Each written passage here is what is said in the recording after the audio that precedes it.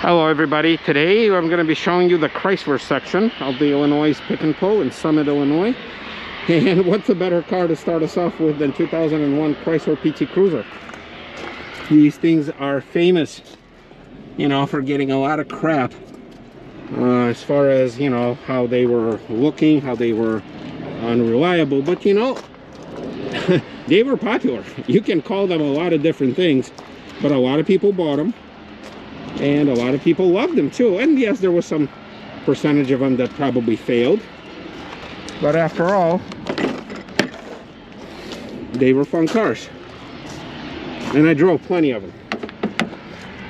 So we're going to check to see what do we have today at the Chrysler section. And of course, the most common one that I would like to associate myself with would be the Chrysler 300. That it's still around. It's still looking really bossy.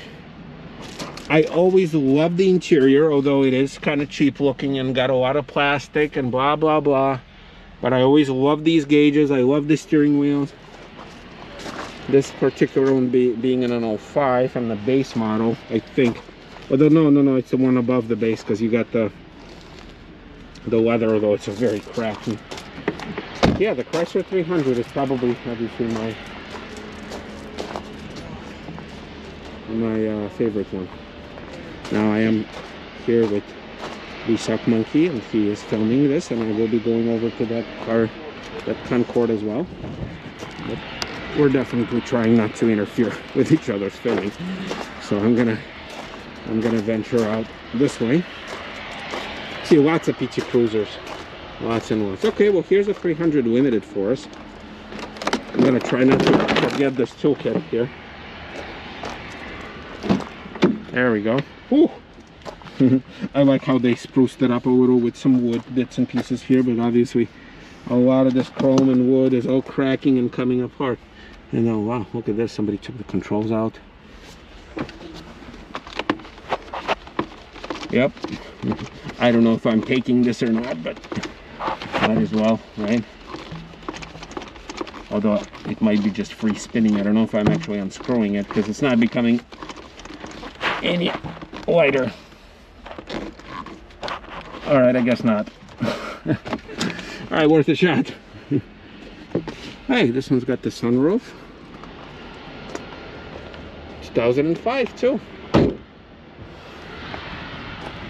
Ooh. And then here is something else. A lot of these air fresheners that I found everywhere. It's an Avenger. These are kind of, wow, they're kind of crappy inside here. Ooh, now there's something interesting.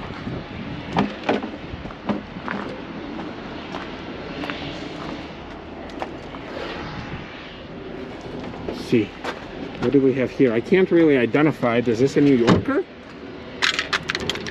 Oh, Fifth Avenue. Chrysler, oh, okay, New Yorker, Fifth Avenue, okay. Oh, that's interesting. Look at this. The key and everything, and it's got one of those little pentastars too. Wow. You know, I wonder if I can take this one too, just for history, more than anything else. Now,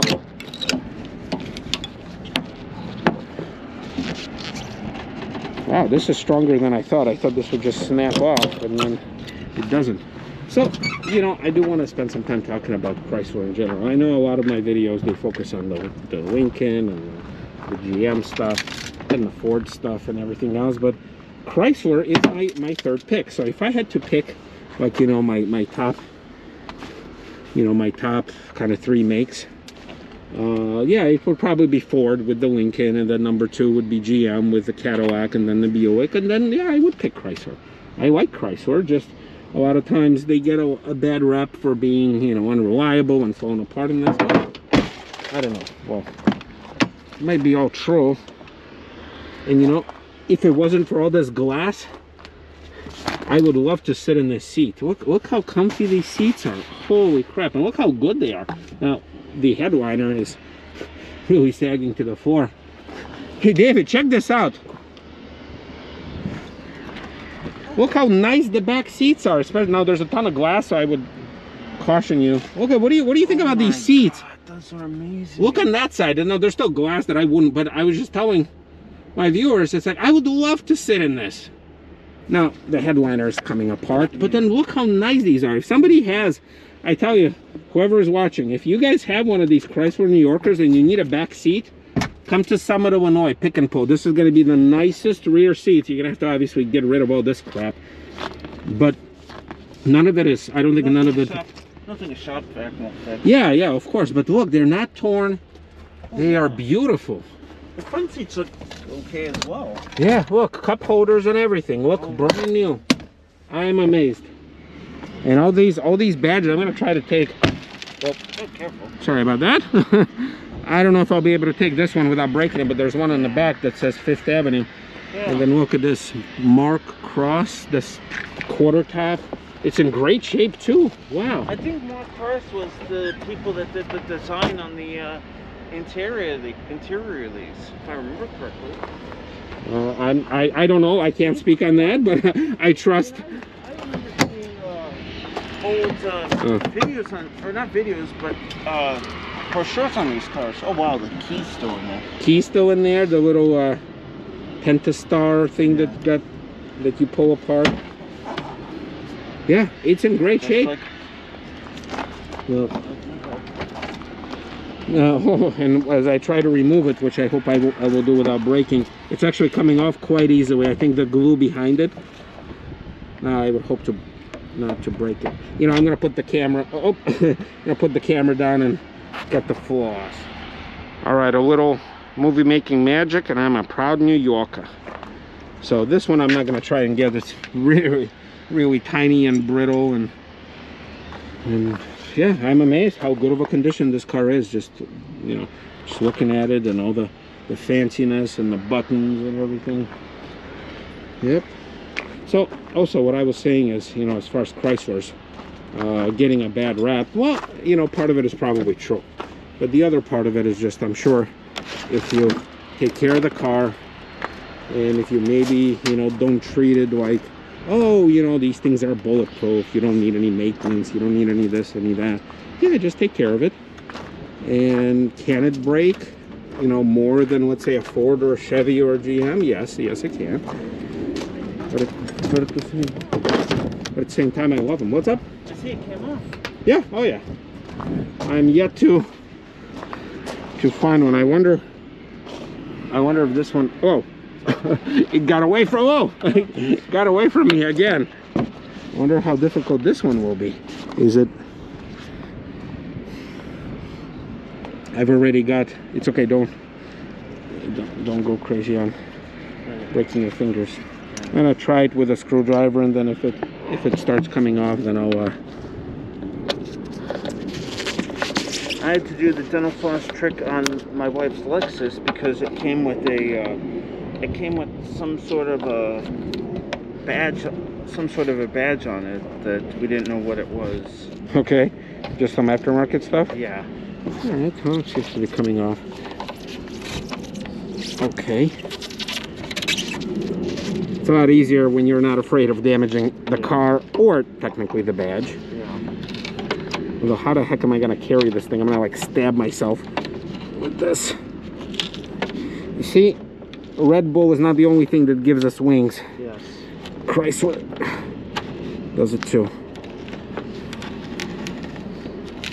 Now, yes, you guys are watching it, are probably noticing that I am damaging it a little bit, but there comes a time in man's life where if I damage it a little, but do it quickly, it's worth it to me, rather than trying to stand here for a half hour.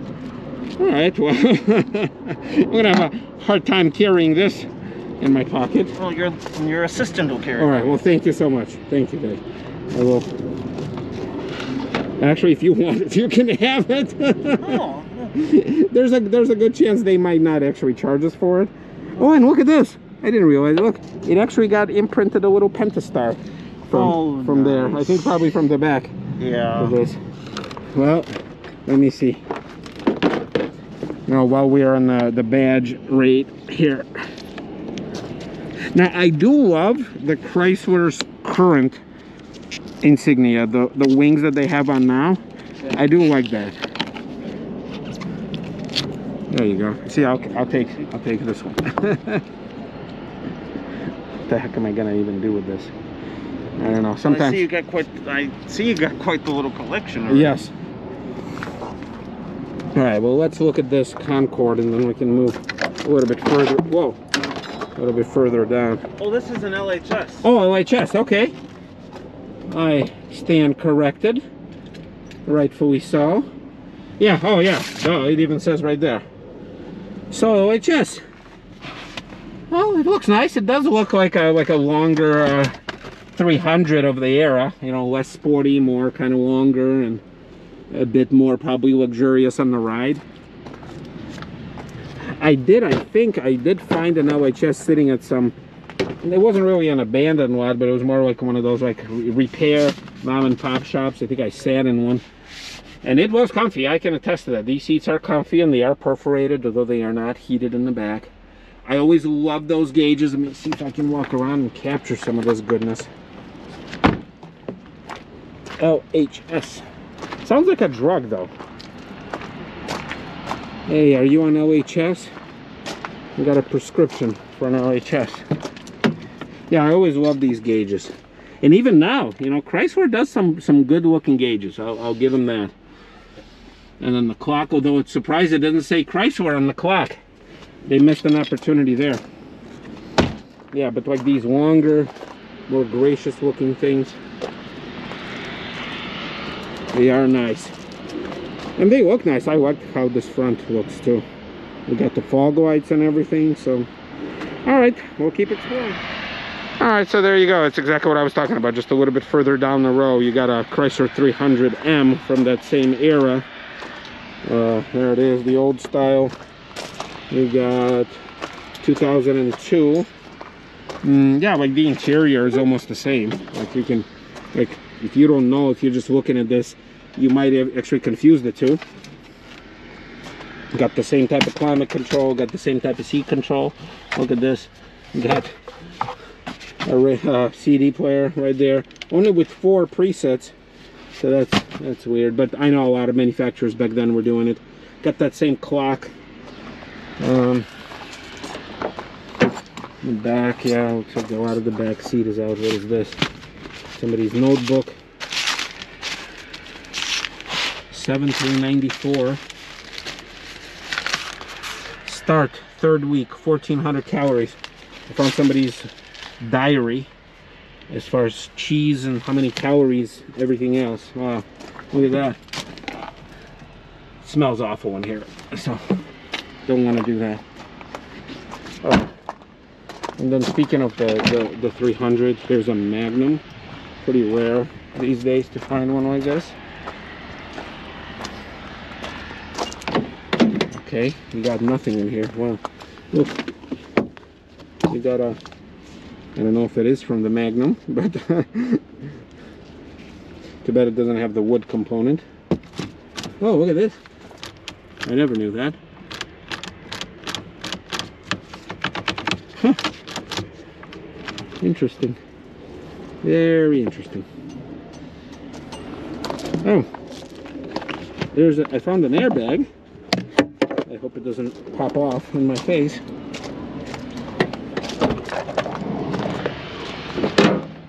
Oops. 300. All demolished. All of it. Let's see. See? Got badges.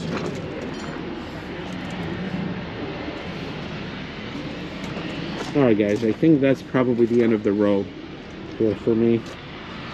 I spent a ton of time here, probably 2 hours, just walking around.